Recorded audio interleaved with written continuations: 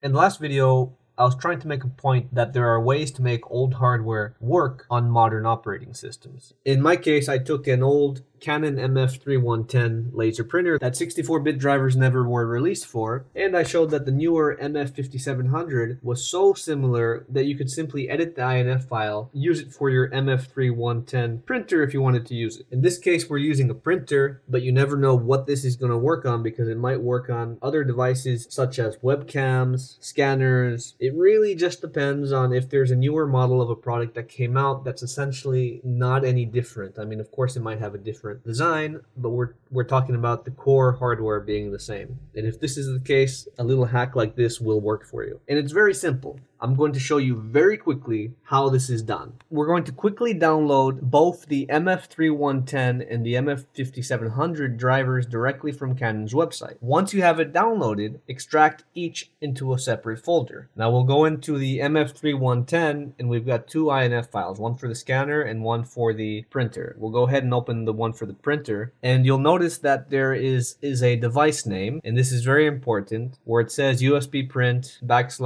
Canon MF3110 2FE8. Okay, that's what you need to copy, and that's all you need to copy, nothing else. Now with that copied, we go ahead and open up our MF5700 folder and open up the appropriate INF file. Again, there's only two, one for the scanner and one for the printer. Within here, you'll see a comment that says 64-bit x64. Under that, you'll see canon.nt-amd64. That's the processor architecture, and below you'll have a list of printers, the MF5730, the MF5750, the MF5770. I'll just copy one line and paste it. The only thing you need to replace where the device name is. Here it's twice, so we'll insert it twice. You could also change the markings and quotations if you wanted to reflect appropriately in your device drivers. This is just a naming thing. I just leave it as is because it really doesn't bother me or really matter to me. And with that, you save it. Now at this point, the driver is ready. The only issue is that Windows will likely not let you install the driver due to driver signature enforcement. What you need to do is look for the option to change advanced startup options. You'll see an option that says advanced startup. From there, you can click restart now, and then you'll see the option to troubleshoot, and then you'll see advanced options. From there, go ahead and click on startup settings, change Windows startup behavior, and it'll tell you restart to change Windows options such as enable low resolution video mode, debugging mode, boot logging, and most important to us, disable driver signature enforcement. You'll click restart, and now you'll have to wait for your computer to reboot, and you should get a screen that says press a number to choose the options below. In this case, you'll press the number 7, which is disable driver signature enforcement.